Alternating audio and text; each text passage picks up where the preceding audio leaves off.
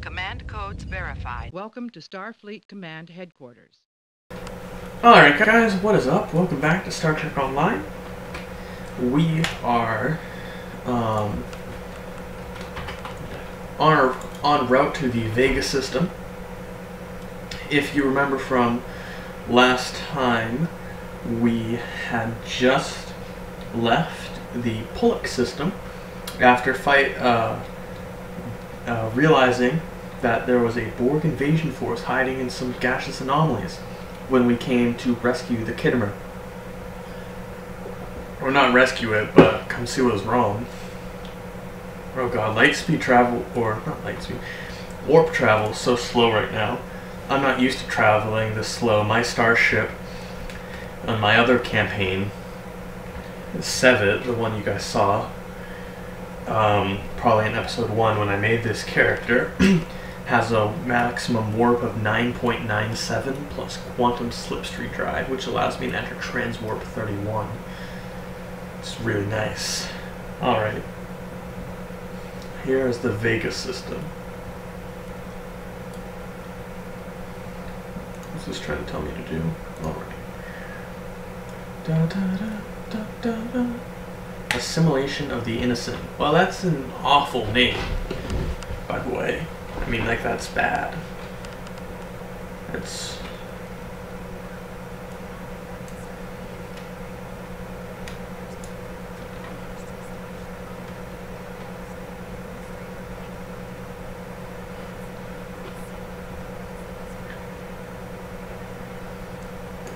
on screen. The Borg are on the way to this system. You need to begin evacuating.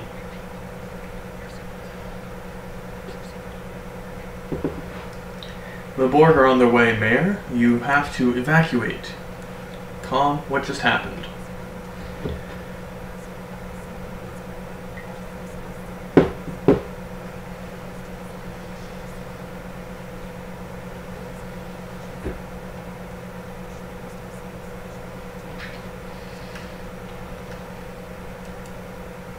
Alright, let's set a course for the satellite. I love this game. It's a nice game. It's really buggy though, in some places. Boost signal with satellite. What is that?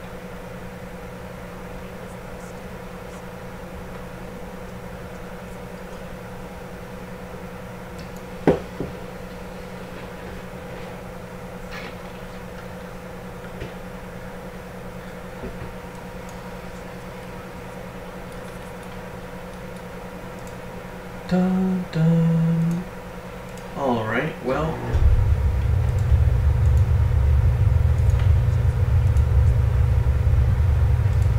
And help them we shall. Alright, and that should. As my torpedoes arrive, their shields are weak enough. Alright. So this is just gonna kind of be standard. Oh, I guess I should kind of say what these do. Does this? I don't know if this. Yeah. So this upgrades my torpedoes by actually making it so there's 2 torpedoes I'll be firing, which is really nice, and you can see that in use here. This is a tachyon beam, which drains the enemy shields and allows me to do stuff like that. And then there's my. And this is emergency power. Rerouted to my shields, and that's really nice as well.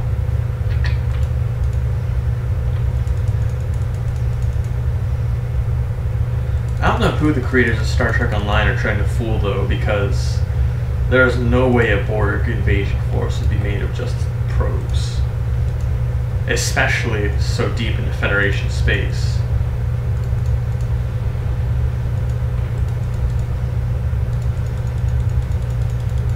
And you'll see us use the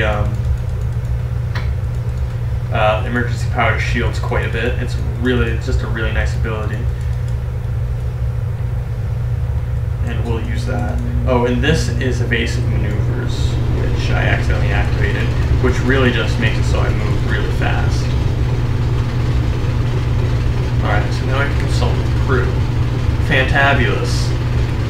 Alright, crew, let's see what you've got.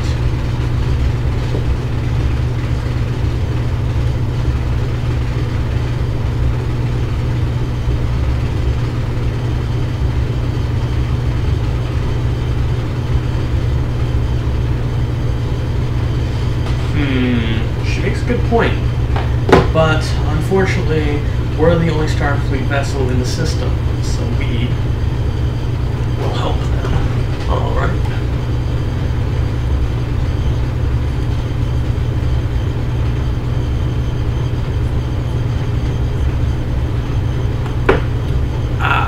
I just completely nicked my finger off my desk and it's bleeding and it hurts really bad now. That sucks. Alright.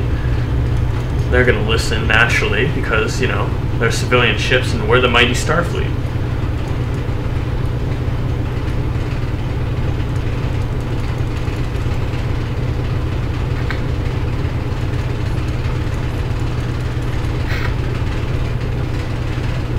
Alright, so not only is this ship small, it's small and not even that maneuverable. Lovely.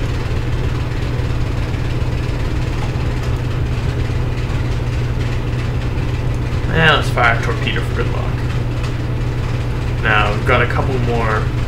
Okay, this escort probe is going to be my biggest problem. So let's take our shields down. There we go. Now we got an assimilation probe here, and this won't be too bad. I'll stop.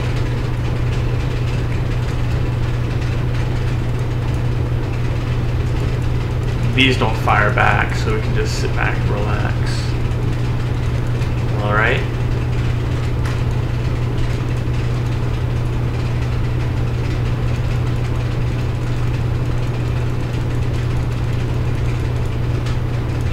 And for good luck. There we go. Oh, that didn't actually do it. That sucks. Here we go. Rescue operations. Go to Vega colony. Well, we're here. Unfortunately, we have to beam to the surface. Alright, take Eliza Flores with me. She is the most equipped of my bridge crew.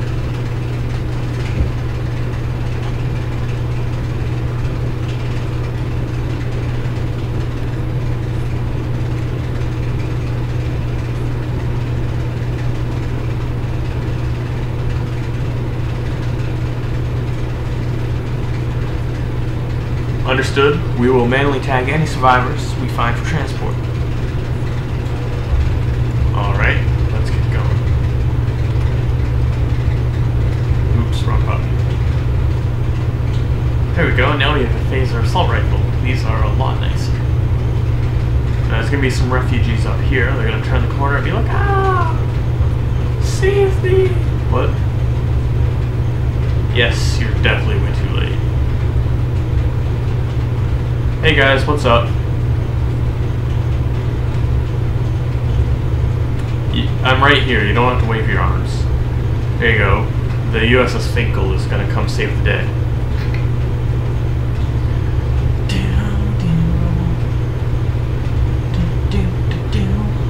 Hey, Burnflame 12's on. That's my good friend Noah, also known as Burnflame, from the YouTube channel Burnflame.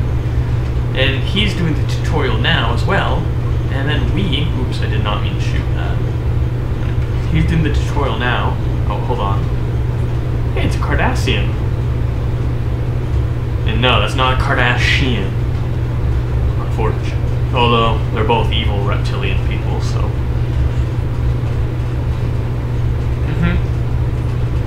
Don't worry. I'm, perfectly capable of saving them. But yeah, Noah's doing the tutorial now, and then we're gonna do this all co-op. You know what? Don't tell me how to live my life. Alright.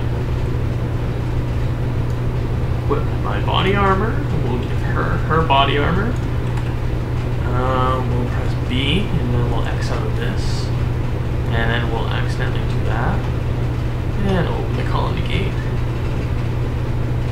Beep, beep, boop, boop. Oh boy.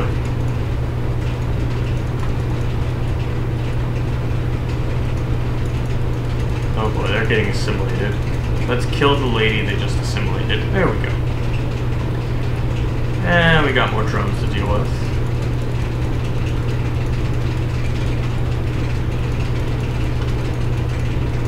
Alright, we need to attack these. We need to attack these civilians for BMO.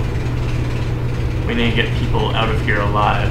You know, there have to be some survivors from the Borg attack on the Vega colony.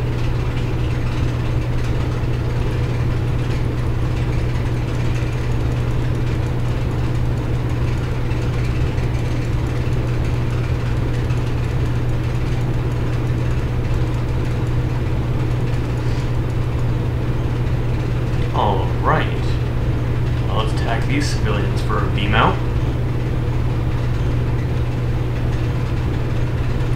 Alright. There we go.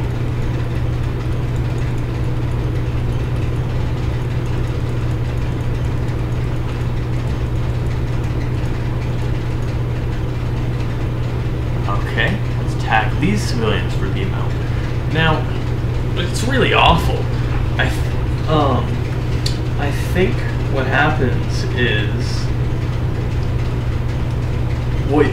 just wait till we get back to orbit.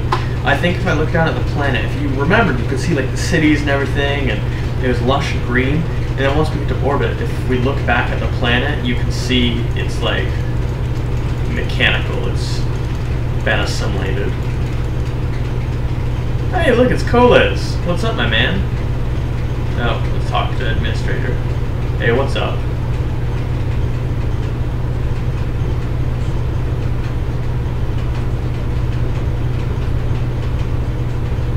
The Finkle is in orbit.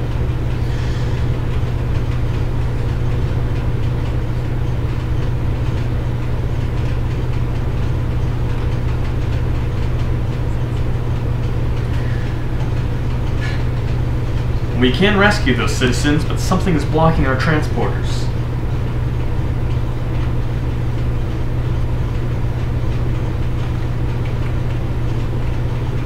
Alright, that was getting annoying.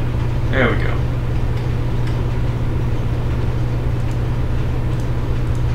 Alright.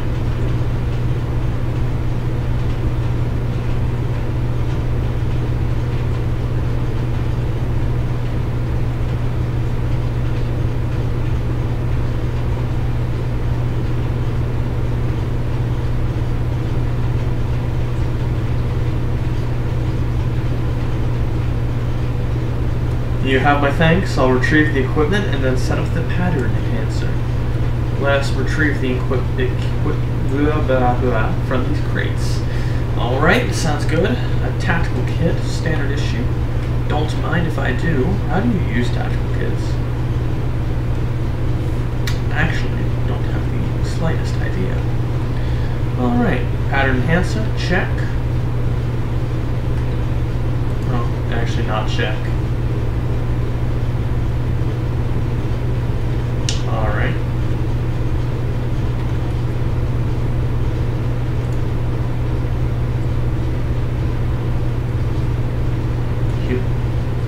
I need to signal citizens to come here for transport.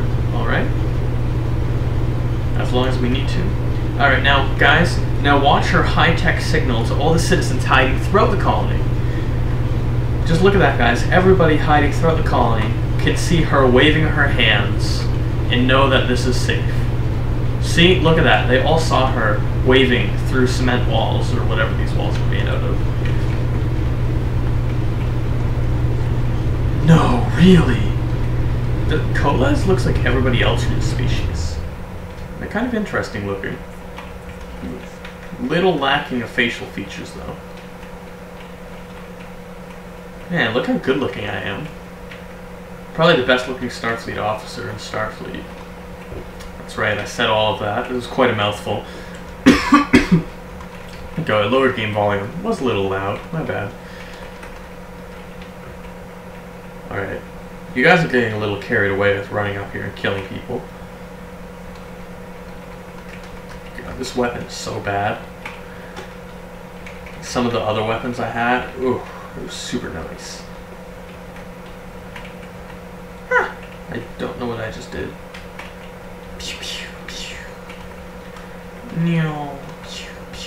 Alright, let's do that. Answer a hail for my ship. I'm not getting any hail.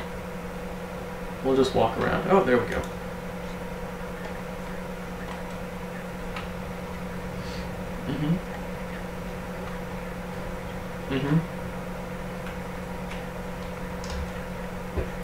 Yeah, we better destroy that thing. Alright, hang in there, Tavrel. We'll be there soon. Mayor, thank you for your assistance.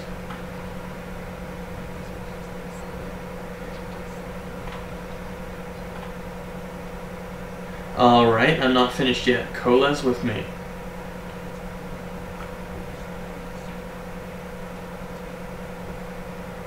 Alright, let's get moving.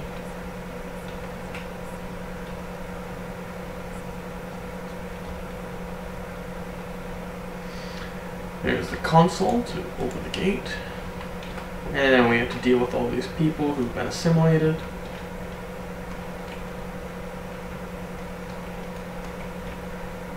And I don't even think they're armed, honestly. They're just civilians. Oh, I lied. They're armed. Because they're Borg. Alright.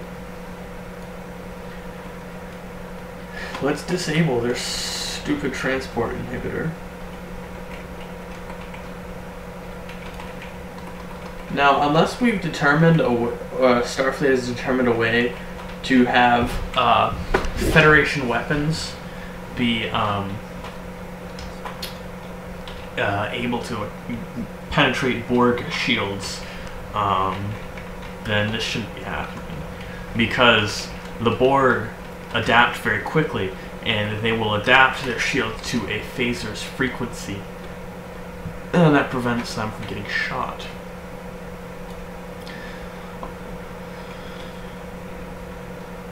Although, as Captain Picard proved in Star Trek First Contact, a holographic Tommy gun in the holodeck with the safeties off is plenty lethal against Borg. Yeah, that was a good movie. That was a really good movie, actually.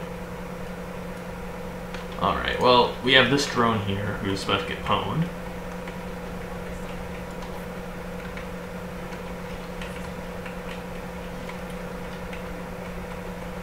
Yeah, they're totally evil.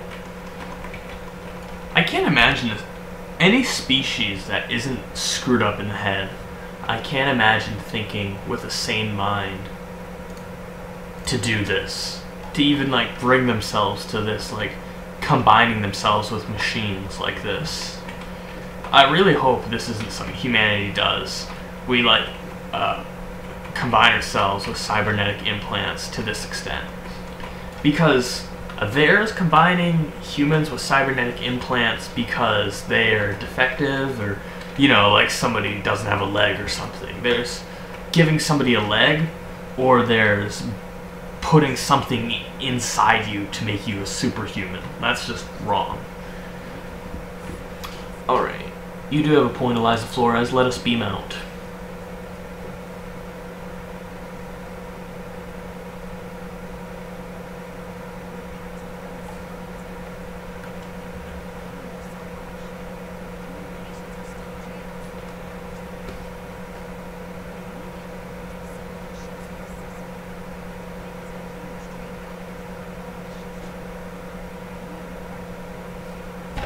Yeah, can you guys see the planet over there? You can see where it's been assimilated.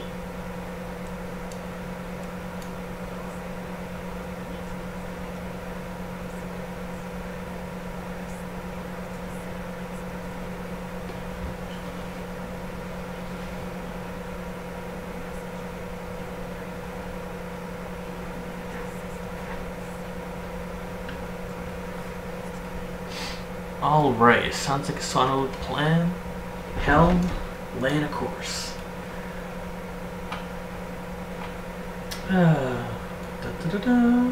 Reconfigure satellite. And that's reconfigured. Oh boy. Oh boy. I think the Borg think that us hanging around is a fantabulous idea, and that the Borg don't have any problems with us deciding to party. Because I wouldn't have any problems with Starfleet officers deciding to party when I specifically told them not to. Because if a Starfleet officer showed up to my party, I would be like, oh my god, it's a Starfleet officer. And then I would question them about everything until they yell at me about Prime Directive, Prime Directive. And then that's my story. Because as you know, they wouldn't be able to tell me absolute crap. Because the Prime Directive prevents it. Which is unfortunate. Of course, that's another thing I completely agree with, is the Star Trek Prime Directive. I think that, I don't think that we should interfere with pre-warp species or anything like that, if they even exist. We have no idea if there's alien life. We still haven't been able to confirm it. There's rumors here and there, people claiming there's government classified files here and there. In fact, there's even a conspiracy theory that the US government has aliens working for it inside a secret facility somewhere in the desert, and that's why the US advanced in technology so fast. Because, guys, post World War II, technology just boom, it just went flying. Just look at what we had. Well, not even post World War II, but yeah, the 20th century was a technological revolution.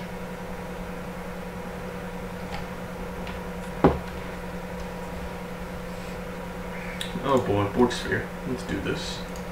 Weaken their shields, fire phasers, fire torpedoes while they're a little weak. Alright, let's fire phasers again so you can get the shields down all the way. Not quite. That torpedo did it though. Alright, this torpedo is going to cut right through them.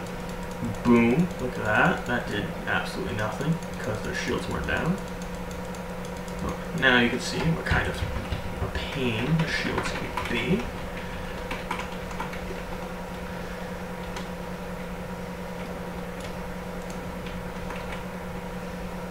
Alright, let's turn around.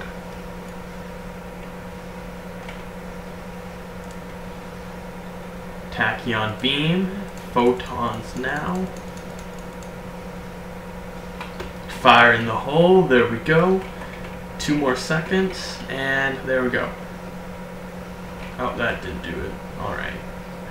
Well, these phaser shots will do it.